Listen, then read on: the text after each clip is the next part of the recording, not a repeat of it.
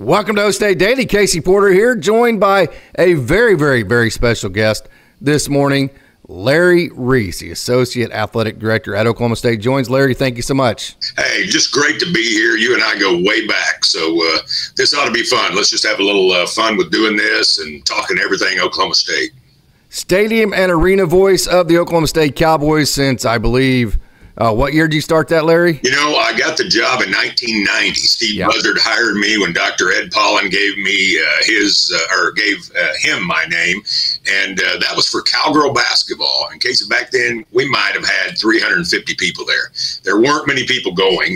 Dick Halterman kind of had it going, but there just weren't big crowds going to women's basketball. And man, I'm glad that has grown through the years. And then the next year after I did that, I was still a student on campus. Steve Buzzard stuck his neck out on the line a little bit because it was kind of a political move. There were two faculty members that had been calling men's basketball, and that was Dr. Fowler had been doing that for 20 years. And I think Chuck Shelsky, who worked over in intramurals, had been doing football for 25 years.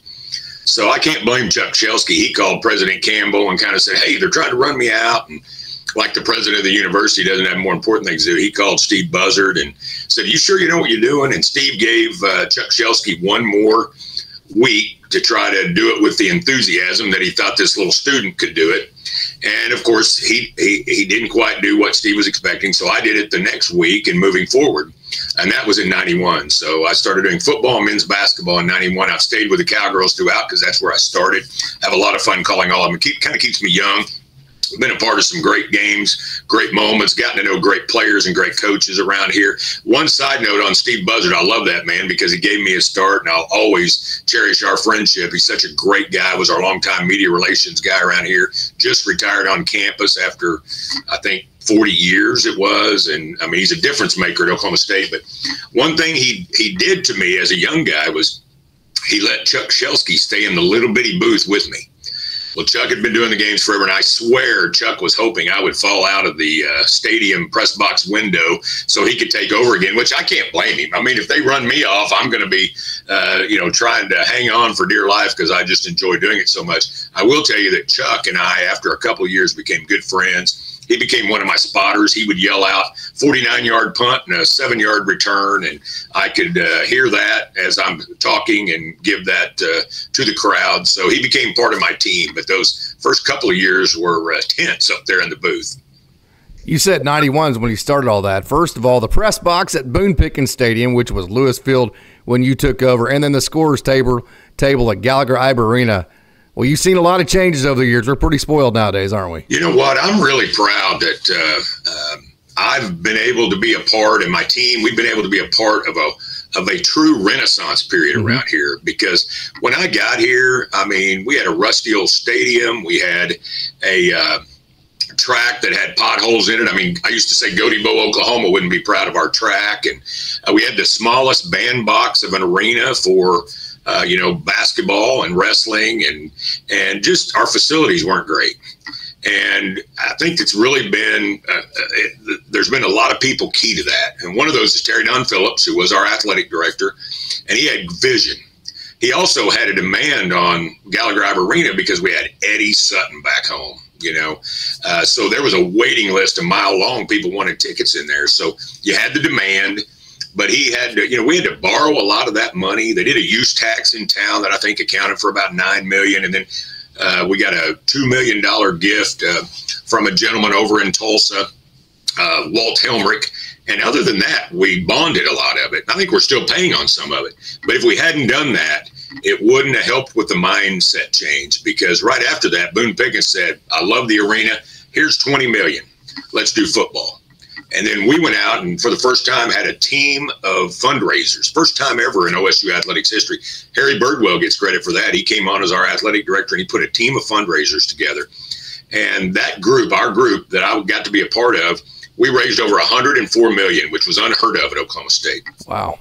And then what Boone do? He came in and he said, hey, I love what you're doing, but it's not going fast enough. I'm getting older. Here's the largest gift ever given to an athletic department of our kind in this country.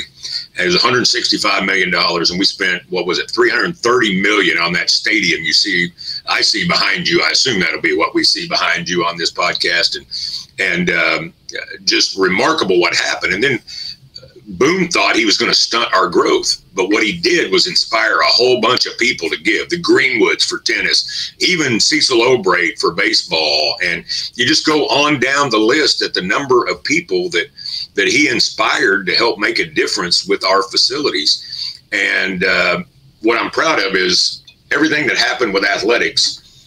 All those donors seem to shift over to campus, and you've seen a renaissance period on campus, and I'm proud that it started with OSU athletics.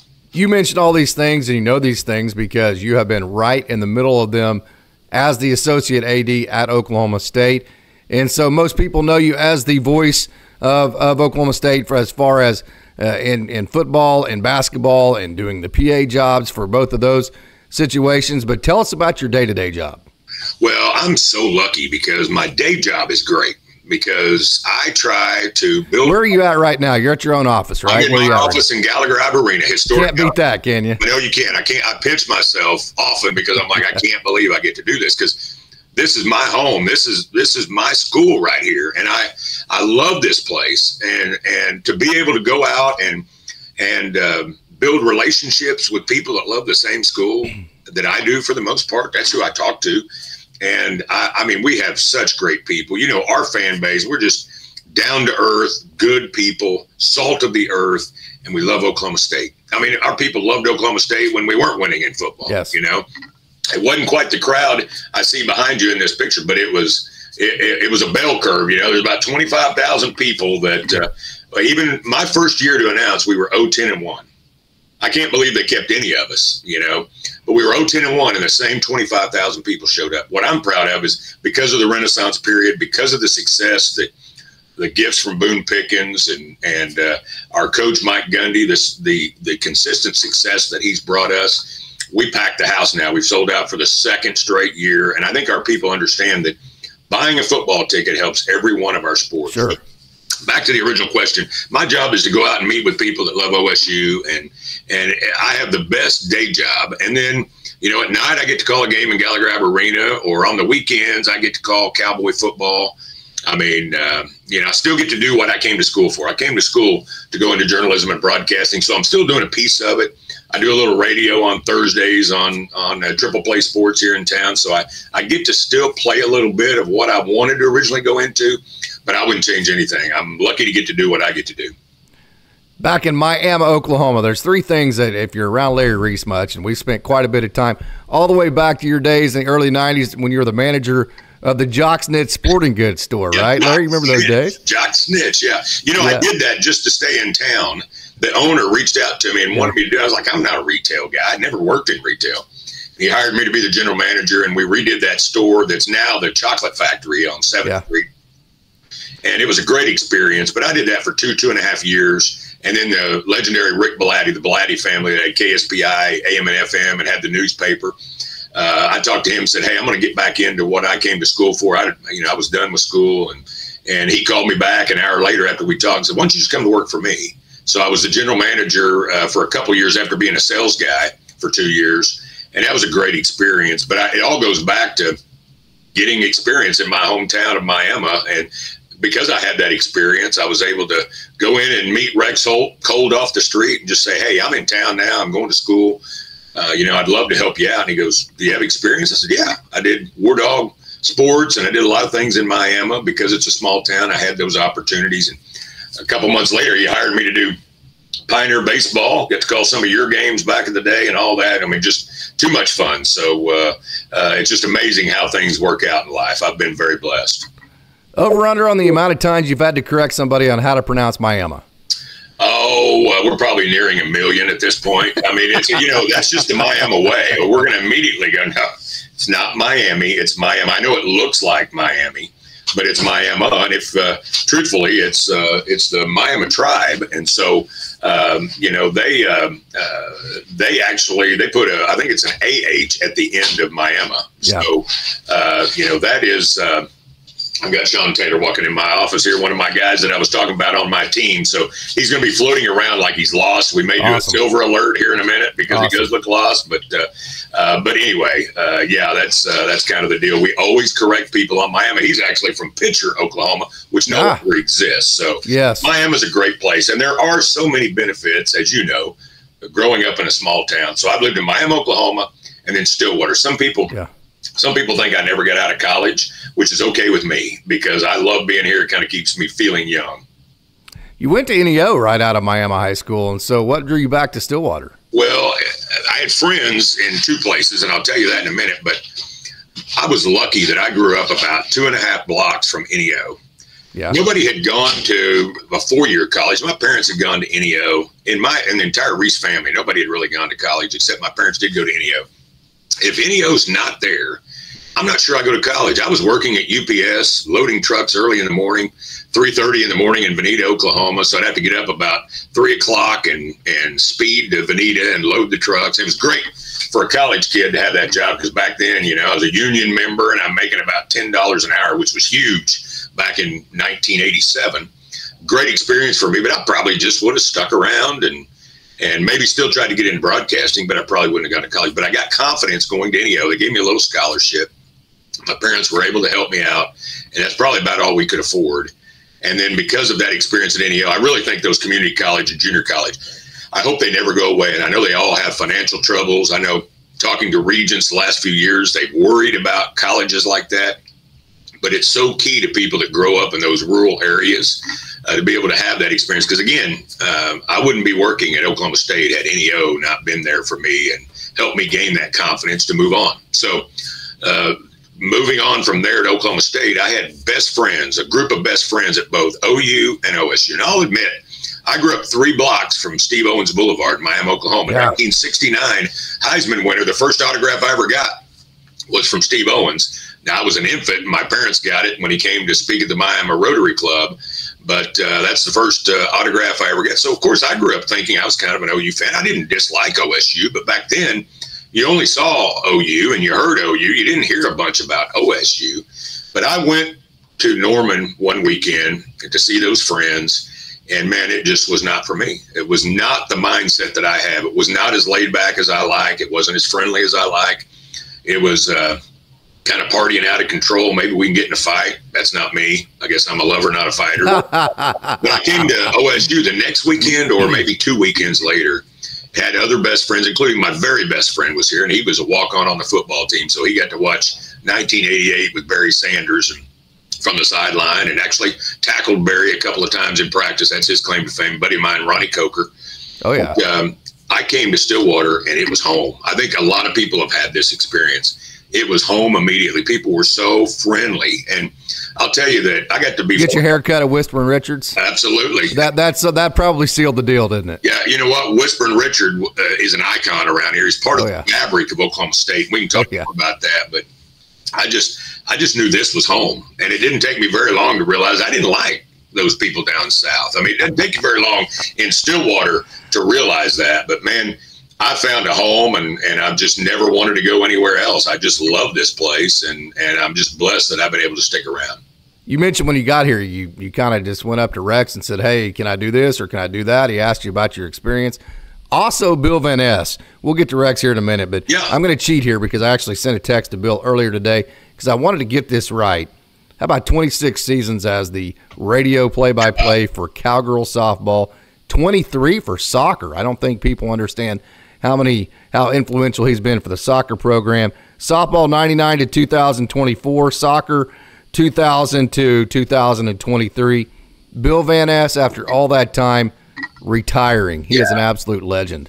He is, and you know what? We're tied from way back when. So he was the general manager at not KSPI because that's here, but at KGLC, KSSM, KISM 101. All right. And I had done some sports there, and he's not the original guy that hired me for doing some play-by-play for my high school when I graduated high school, but he did give me my first DJ gig. And, of course, that was great experience. Just be there and had the old turntables, and I'm picking the songs on the country station, sizzling country, So I've still got some of those tapes. They're pretty hilarious. Listening to me trying to, I don't know if I was trying to be cool, trying to be sexy. I don't know. Everybody goes through that when you first start doing things like this. So emphasis on trying. Up now. What's that? Emphasis on trying. Yeah, trying real hard. I wasn't succeeding, but that was a great experience. So Bill hired me way back when. I mean, that would have been probably 88, probably 88 if I had to. I bet it was 88 because I was doing the UPS thing early in the morning, and then in the evenings I would come and do some DJ work, or sometimes on the weekends, and that was a great experience. So I owe Bill for that. But yeah, he's an icon around here. He's been doing the news and sports forever. I was so proud that I got to read a little tribute to him, and we had him down on the field earlier this season announcing his retirement. He deserved that. It made me remember back to another Bill that we did that for, and I was a young guy here, but I'd gotten to know the legendary Bill Platt, rounding third and heading home. And, I was so blessed to be around him, get to quiz him, get to learn from him. I got to call a few games when Rex was calling wrestling, when Bill was really struggling with his eyesight. You needed somebody in there that could kind of make sure he knew where the ball was. He just couldn't see very well, but he still, man, he had the pipes and he sounded so good. He was just legendary. But Bill Platt was dying of cancer. I think it was lung cancer. And I knew this because I was working at KSPI. And I remember coming and meeting with Chuck Bedingfield and Dave Martin and saying, we've got to do something for him.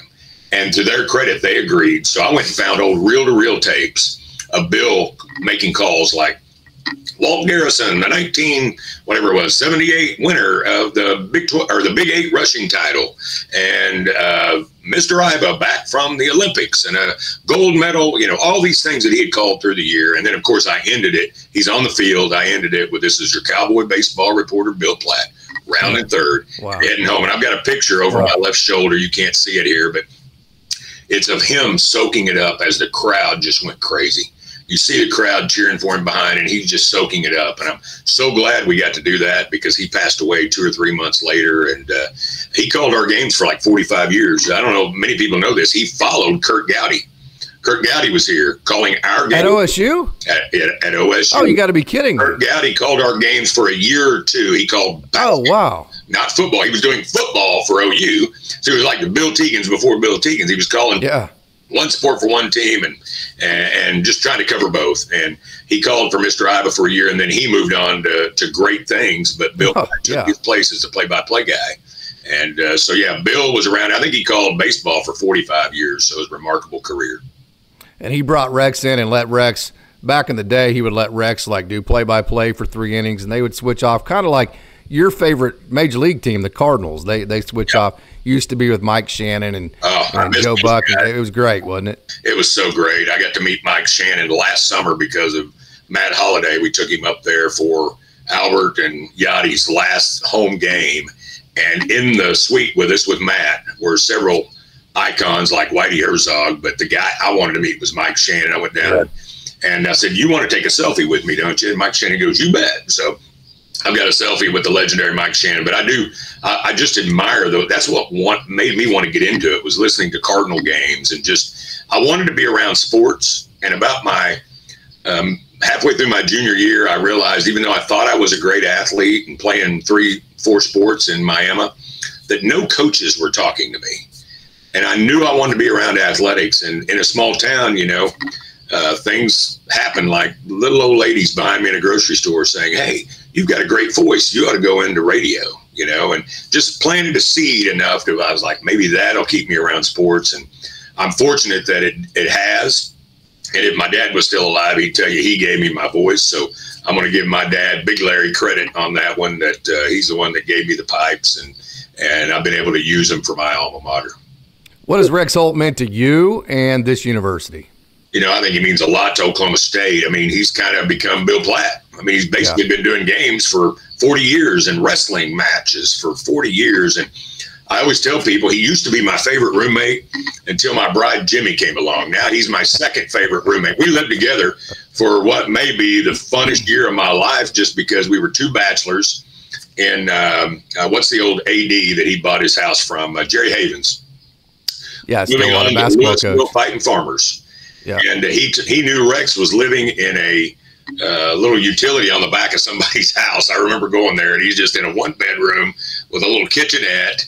Here he is. He's probably 35 years old. He's the most eligible bachelor in Stillwater, Oklahoma, but he doesn't have his own house. And so Jerry Haven said, I'll make you a deal on my house. You need a house. And Rex came to me because we'd become buddies from me doing games for him at KSPI, filling in. And he goes, hey, you wouldn't want to move into my house if I buy this, right? I just need to make sure I got this thing covered. I said, I'm in. Let's do it. And so I lived with Rex for a little over a year until he met Penny, who I love. I was there at the Big 8 baseball championship when they got together, and 2 or 3 months later, they come out. I'm sitting in the living room of our great house there with a swimming pool for 2 bachelors. It was awesome. And they kicked you out. And no, Penny came in and showed me the ring. And I will admit that I immediately got up and did a shot, maybe 2 shots of tequila. They're like, oh my God, Rex is off the market. What's this do to me? And they're like, no, we want you to stay.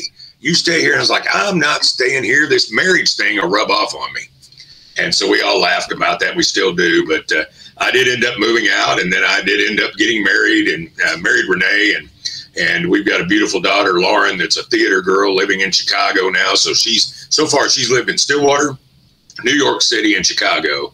And her dad has lived in Miami, Oklahoma, and Stillwater, Oklahoma. So she's braver than I am, but she's following her dreams. And then, of course, later on, Jimmy and I have now been married 12 years, so I've been very blessed in that area. But I do think the marital thing still rubbed off on me, so I blame Penny and Rex. But they're 2 of my favorite people, and Rex just means a lot to me because he really helped me figure out how I needed to call games and the proper way to do it. He and Bill Platt were very key in me maturing into being able to do some of this stuff.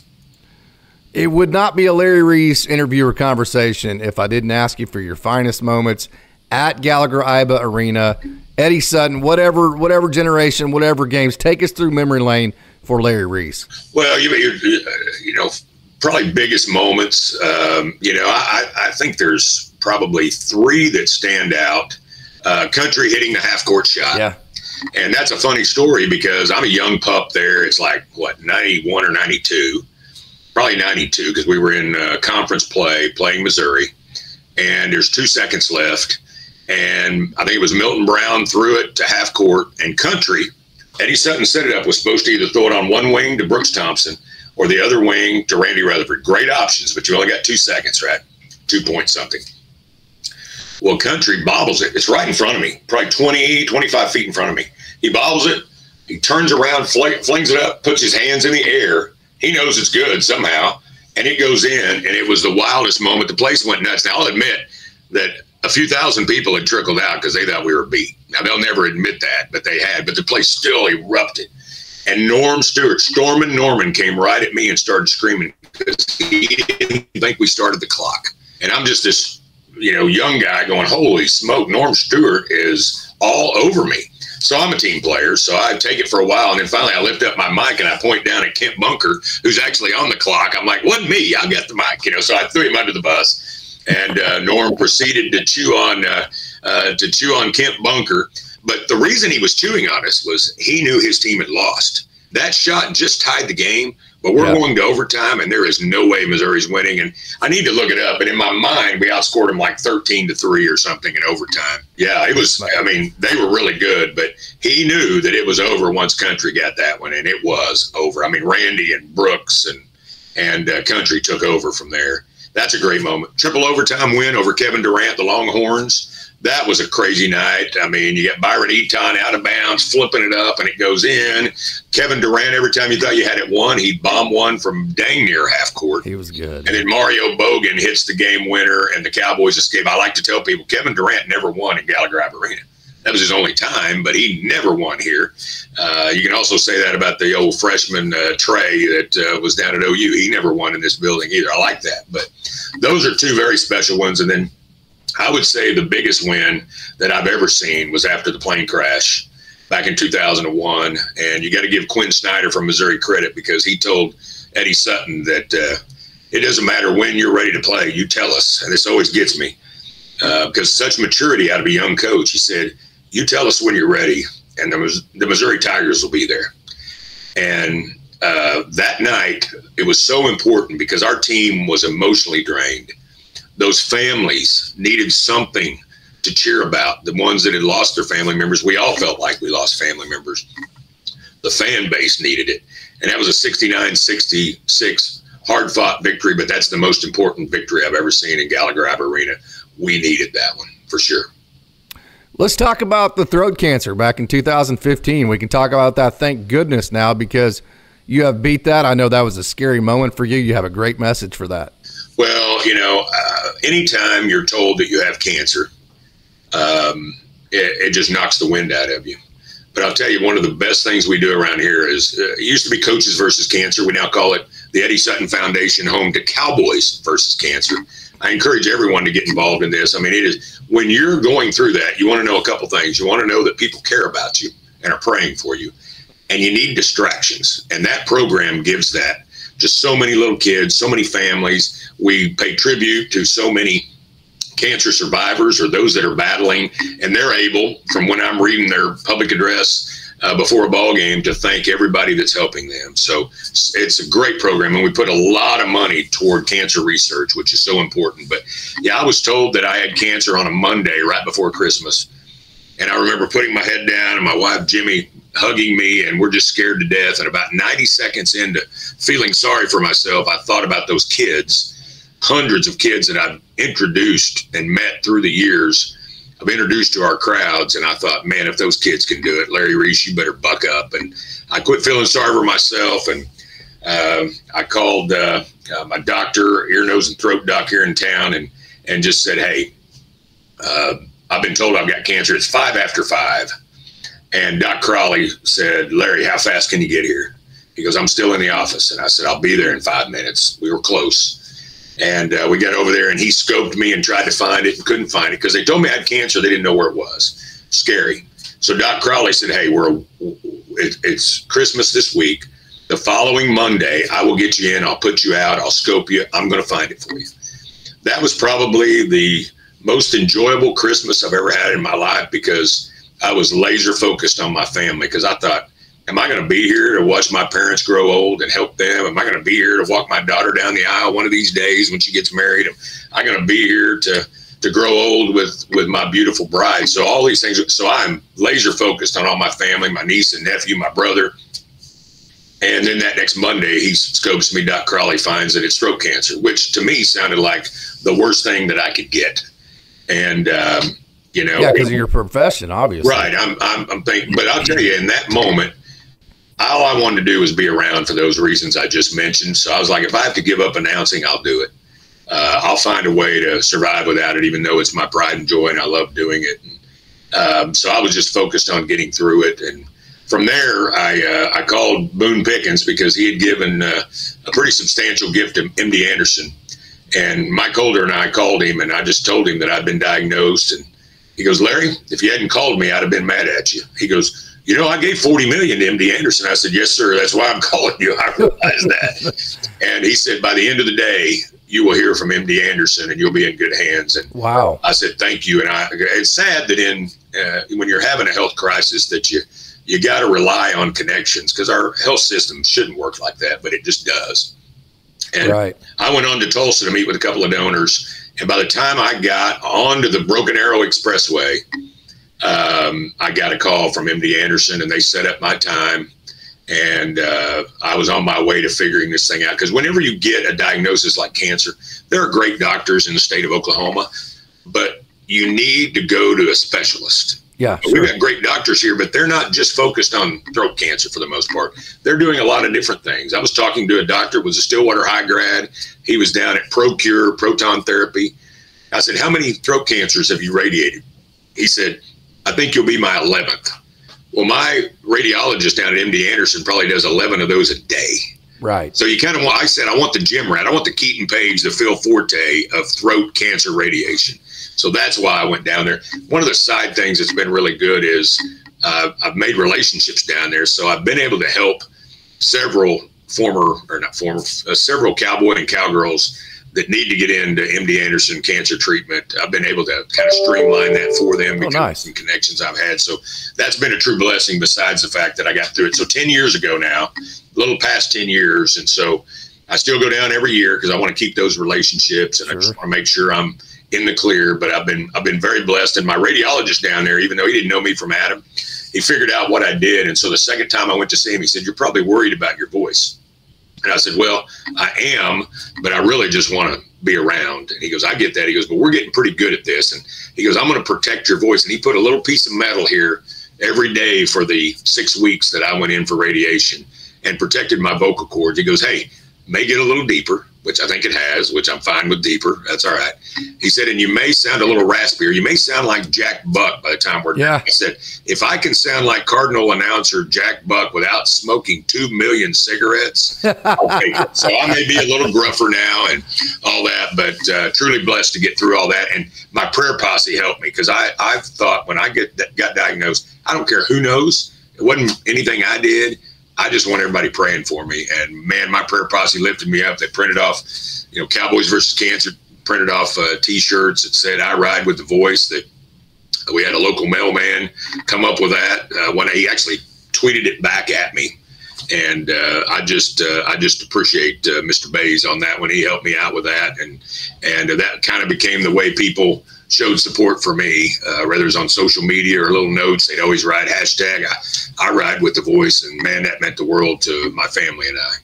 Wow, incredible story. That's the important part of today's conversation. Coach, let's move on to Mike Gundy. You talk about, you said you got here during your first year was the 0-10-1 year. Yeah. Talk about what Mike Gundy has meant to Oklahoma State as a Amen. player, a coach, all that, and then maybe a little bit on this year's team. Well, we've never had consistent winning in Cowboy football. We've had up and down. We've had some of the greatest players to ever play the game. Leslie O'Neal, Thurman Thomas, and Barry Sanders, and on and on and on. But we've never had consistent winning. It was always up and down. 3 good years and then back down, And Mike Gundy has given us consistent winning. I mean, it's been extraordinary. The facilities have helped, but man, Mike Gundy's done a great job. We were in school together. So I've known Coach Gundy for a long time. I consider him a friend. I think he'll be in the OSU football Ring of Honor one of these days. I mean, he's the winningest coach in our history. He's the all-time leading passer in Big 8 conference history, and will always be that because we're not the Big 8. Oh, really? I did not know that. Yeah. And oh, wow. So he's remarkable, and we are lucky to have him. And I know people are frustrated about this year, but I promise you, nobody's more frustrated than Coach Gundy, his staff, and our players, because they truly wanted to battle for the Big 12 championship. And we haven't started out the way we wanted to in Big 12 play. And so what I want to say to people, I know there's a lot of upset people out there, but I appreciate the fact that you're upset, because you're upset because you are so passionate about this program. But let's try to remember, let's not blow things up. We've never had it this good. Now, I realize there's a whole generation, Casey, that aren't like you and I and went through those tough losing seasons. Yeah, 0-10-1 was my first year on campus. There you go. We came in on that together in a way, and it's painful, but it builds a lot of character. And I think it makes us a little bit of who we are, because we don't get in people's face when we beat them, because we know how it feels to lose. But we've got a generation that doesn't, so they're kind of spoiled rotten, but that's a good thing. But I just, I just hope everybody will stick with us. I know we will, because we are a resilient fan base. And I'll tell you one thing I wanted to mention. I mentioned the plane crash earlier. I talked to Dick Sorgel, the great 3-sport letter winner, who just passed away in the last year. And I was honored to get to speak at his funeral and pay tribute to him.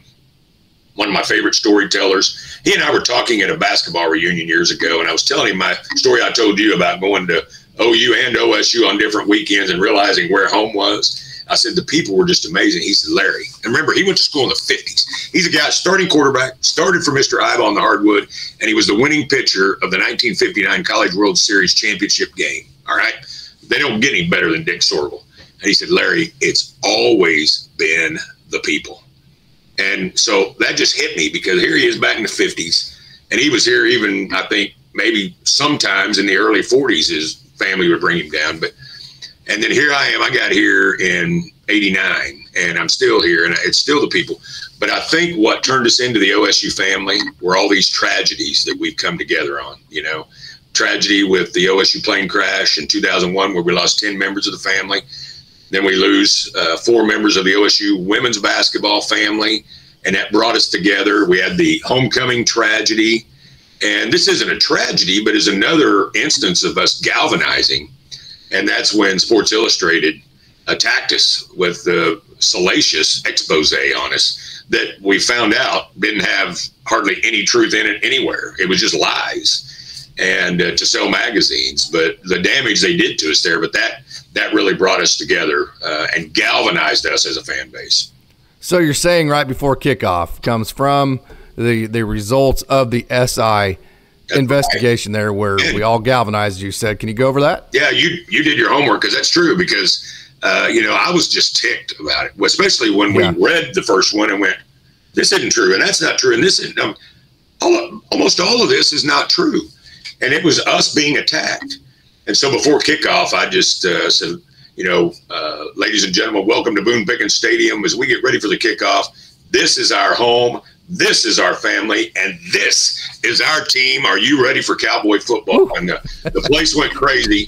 Got me ready, man. Let's go. It ever since, but it was just really my statement to say, we're in this together. Let's back our team. And that resonated with people, and now it's something that I do before each kickoff in football. But I really believe that's true. This is our home, and this is our family, and this is our team. Good for a Cowboy first down and goal. Is that something that you came up with, or did it just happen, or how'd that come out? I didn't really think about it ahead of time. Most of these things that I say that kind of end up sticking, I don't, they just kind of happen. And I think that's better than trying to force something.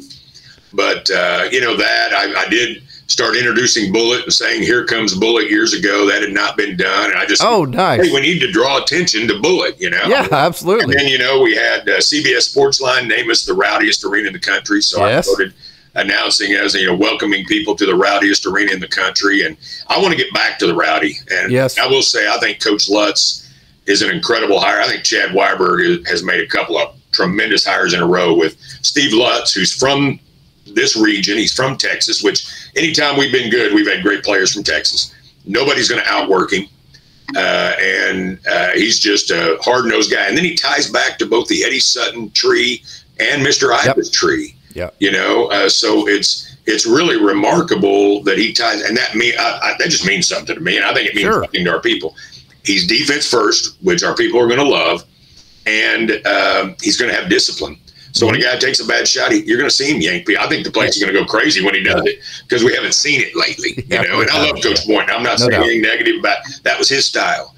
But we need to have discipline and pull guys out when they make a mistake or they take a bad shot. And you're going to see Coach Lutz do that. But we need to get behind him. The other day we had a group of donors, and Chad Weiberg, we're so fortunate to have one of our own as our athletic director. He loved this place. Lost his brother when we lost the 10, but still wanted to be back home. And I'm so grateful that he's here. But he said, listen, we can't wait for Steve Lutz to turn things around to fill the arena. We need to fill the arena so that Coach Lutz can turn things around. Yeah, right. And I thought that was a great way to put it. And it's true. So get your Cowboy basketball season tickets. There's plenty of good seats available. And we're going to have fun in here. I don't know that we're going to be world beaters this first year, but you're going to see what Coach Lutz and his staff and the players are trying to do. And I think people are going to be excited about it. I do think we're going to win a lot of games too, but I just don't think we're going to win the championship the first year. If we do, hallelujah. But Steve Lutz is a heck of a ball coach, and he fits Oklahoma State. No doubt. And if I know the rowdy side of the ornery side of Larry Reece, like I think I know it, when they told you had to stop saying for the visitors, I promise you didn't go down without a fight on that one. Oh, I fought for a while. That was Coach Holder. Coach Holder got a letter from I think it was from one lady from Colorado. And the letter read, "Dear Mr. Holder, we had a great time in Stillwater. The community is beautiful. The campus is unbelievably beautiful. The people couldn't have been friendlier, like we were talking about. But that damn announcer, I mean, he couldn't even remember we were the Buffaloes." So I remember Coach Holder came in. He goes, "Larry," he threw the letter down, had me read it. He goes, "Why do you do that? We've all got our, like we've all got an Eddie Sutton impersonation. We've all got a Mike Holder impersonation. Why do you do that?" And so I explained to him that it's not a pejorative. It is just a cue for people to get off their duffs, because this is our home field, right? And so it's just a cue. He goes, well, I don't know if we ought to do that. And I was, well, Coach, we used to call them the visitors on the scoreboard. It's not a negative term. They're just the visitors. And so every time I saw him in the hall, he'd go, the visitors. And we'd have to have another conversation. But I fought through it. So I got to do it that year. The next season, we played Nebraska. And I think we beat them here. I think it might have, I don't know if it was Les Miles or who it was. But anyway, we beat them.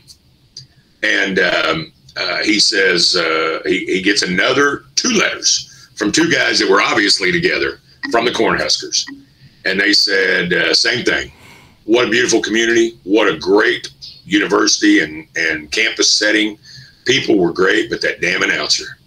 And he puts them in front of me, and I look at him, and he goes, I don't think it's good sportsmanship. I was like, it has nothing to do with sportsmanship. It's a cue to yell loud because it's 3rd down for the visitors. Yeah, right. He said, don't do it anymore, and he walked out. So I was just like, for a decade, I couldn't use that cue that had just happened organically, right? Sure. But when Chad Weiberg took over, I knew Chad was for it. So I wasn't even going to ask permission. I was just going to do it. Absolutely. The marketing team. That's the Henri Larry Reece side I know right there. But the market, you can ask for forgiveness later. Oh, yeah. But the marketing team went to Chad Weiberg, and Chad said, yes, it's back. So they came to me and said it's on. I was like, okay, I was just going to do it. But you guys took a chance there, and Chad was on the right side of it, in my opinion. So it's been back now for a few years, but it was a decade of not being able to do it. And it's one of those deals where the squeaky wheels got the grease. I should have said to Coach Holder, all right, Coach, I promise you I'll never call the Colorado Buffaloes or the Nebraska Cornhuskers the visitors again. Because guess what? They were both leaving. So if I'd have been quick enough, I would have said that. And maybe I would have helped. But I'm so glad it's back because I do see people get up when I say that. It's like a little reminder that, hey, I need to make noise right here because we need to get the defense off the field and get the ball back for our offense. Rex is my witness. I told everybody I know, trust me, I know Larry Reece well enough. He will bring that phrase back because he knows how much Oklahoma State fans love that. I appreciate that, Casey, and it's amazing how many people said something to me about through that. Oh, they were pissed, man. OSU fans were pissed. Yeah, through that decade, there was a lot of, and I just had to give them the same answer. But I'm glad it's back because I do think it helps the home team a little bit. And even though I'm supposed to walk that fine line, where my heart is and what color the blood is that's pumping through these veins. It is definitely part of the game day experience. Larry Reece, I've taken a lot of your time. This has been such an honor for me to get to catch back up with you and talk about some old times, talk about what we both love, Oklahoma State, football, basketball, sports, all that. So, Larry, thank you so much. Man, I just want to say thanks to all of our fans that love this place. And I really feel this way. I know we're having a little bit of a tough run here in football. They're working to get it turned around, but it is so good to be us. I'm just telling you, it is so good to be a Cowboy, to be involved with Oklahoma State. And let's just keep that perspective. It's good to be us. Everybody keep wearing that orange and go Pokes.